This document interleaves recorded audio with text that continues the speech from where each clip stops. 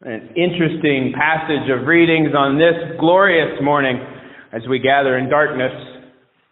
I think you're right, John. I don't think there's going to be a sunrise this morning. But trust me, the sun is still back there. Even behind those dark clouds rolling in with the weather that's coming, Christ is risen. He is risen indeed. I like that. Call and response. But this passage of Scripture from John, so many things in it that are just very interesting. There's the first part where Mary comes to the tomb, right? She comes to the tomb, and in John's Gospel, she comes to the tomb under the cover of darkness. Unlike the Synoptic Gospels, the other three Gospels, where the women come to the tomb at dawn. They come in the light. But Mary has to come in darkness to the tomb. And she sees that the stone is rolled away. And before she can actually go into the tomb, she runs back to tell Peter and the disciple that Jesus loves that they've taken our Lord away. Now, how does she know that the body is not there? It'd be like me getting to the doors here and seeing the doors are shut and then going over here and running through the other door to go tell Carrie that something's missing from behind those. Well, of course, those doors are glass, so I can see through them. But she couldn't see in the tomb. She had no idea if Jesus was there or not. She merely saw that the stone had been rolled away, and she decided that something was wrong. So whatever it was, she went back and she told Peter and John. And Peter and John come running. And they see. See, it's interesting. There's 20 verses here, and the word to see is used 7 times. And in 4 verses later, when Mary is talking to the angels and to Jesus, the word to weep is used 4 times in 4 verses. She's very distraught. But there's a lot of people in this passage seeing things that we really don't know what we're seeing.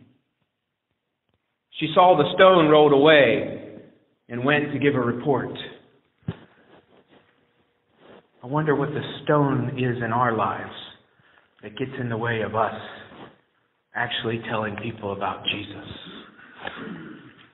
But for me, the most interesting aspect of this passage, this resurrection narrative, is not the stone. It's not the fact that the disciples run into the tomb, see it empty, and then go home.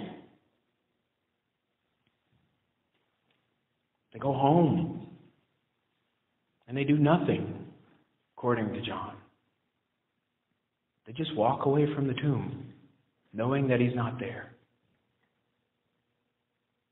Then Mary, standing at the tomb, weeping and crying, distraught because her Lord has been taken from her, looks in finally,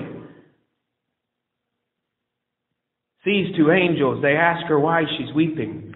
She turns around and sees a man who she assumes is a gardener, because they are in a garden. Makes sense that a gardener would be in the garden. It also makes sense that they would be in a garden on the day of the new creation. Brings us back to the beginning of John. In the beginning was the Word, and the Word was with God. And in all of creation, the Word helped to create. Takes us back to the beginning in Genesis. That in the garden, God created all of these things and placed all of these things there. The old creation meets the new creation in the garden. And Mary sees this man and asks, "Where have you taken him?" He speaks to her, and she doesn't know who he is. Have you ever met an acquaintance that you have met after a long period of time of not seeing them, and you see them and you don't really know who they are, and they speak to you and you have no idea who they are, and then they call you by name? They call you by name. Mary is distraught. She's crying. She's racked with emotions of what is going on and how in the world that things could get any worse. They just went from this horrific day of Christ dying on a cross And now she's come 2 days later to pay respects over his body, and she can't find him. And she asks the man who she assumes works in this place what he's done with the body, and not knowing who he is until he finally looks at her in the eyes and he calls her by name. He says, Mary.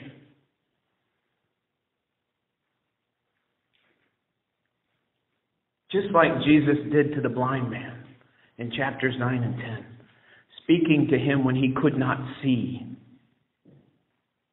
Just like Jesus did to Lazarus at the tomb. Remember the story of Lazarus? How he died, and 4 days later Jesus went with his disciples and stood at the tomb and said, roll the stone away. And he stood there, and Lazarus didn't come out. When did Lazarus come out? When Jesus said, Lazarus, come out.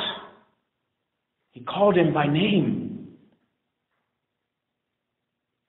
And I guarantee you that right now Jesus is calling each and every one of you by name, because the resurrection is not a look into the past or an ending. The resurrection is an invitation into a world that we only can begin to imagine of what is going to happen. The resurrection is an invitation into a life that God has given to each and every one of us. The resurrection is an invitation in the fact that Jesus calls each and every one of us by name to go into the world and to spread forth His love. The disciples may not have understood it, and we may not understand it. But God calls each and every one of us by name to go into the world, to share His love. A love that death cannot hold, a love that hell cannot contain. A love so deep that Christ died for you to show us how much God loves you.